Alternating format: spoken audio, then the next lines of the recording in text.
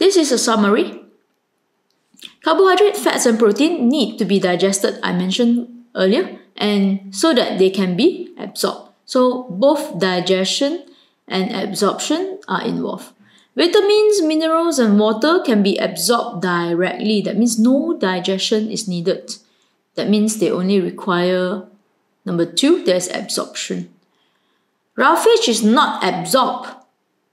And of course, no absorption, no digestion as well. Okay?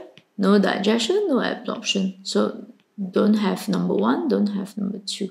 So it is in a different category on its own. Okay?